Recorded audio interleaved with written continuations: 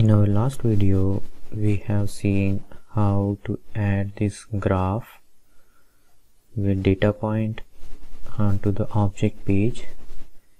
Now in this video, we will be adding a criticality to these graphs, or we can say we will be adding some colors to this graph.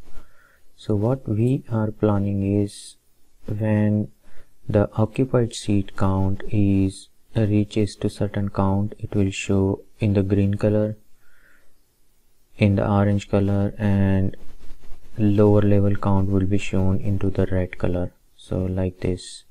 So these two will be shown into the red color, this will be orange, and these three will be in green color.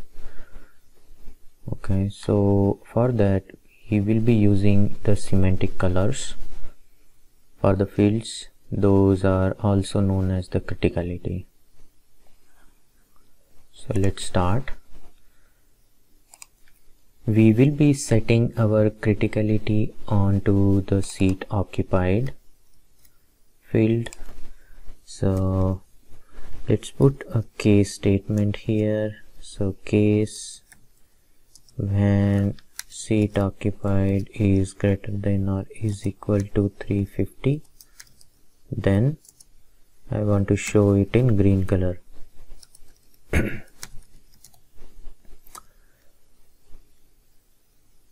When seat occupied is greater than or is equal to 250, then I want to show it in the orange color,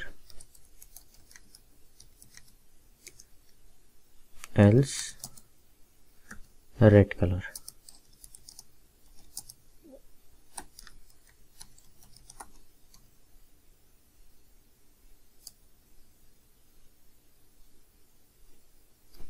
Okay, and now this field or this variable will be having the criticality value 3, 2 or 1.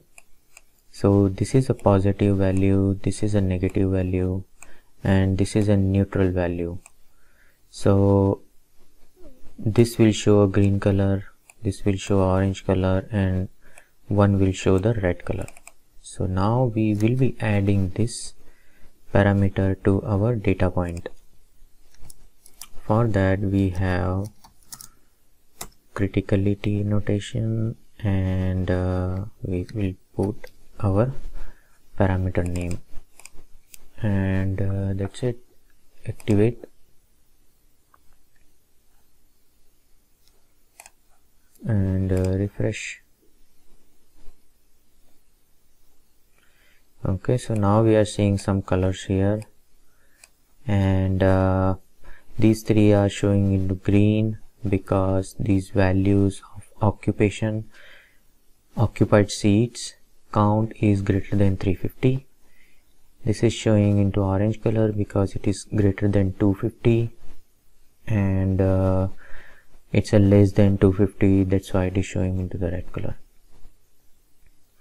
So that's all for now in this video, and if you like the content, please consider subscribing to my channel. Thank you.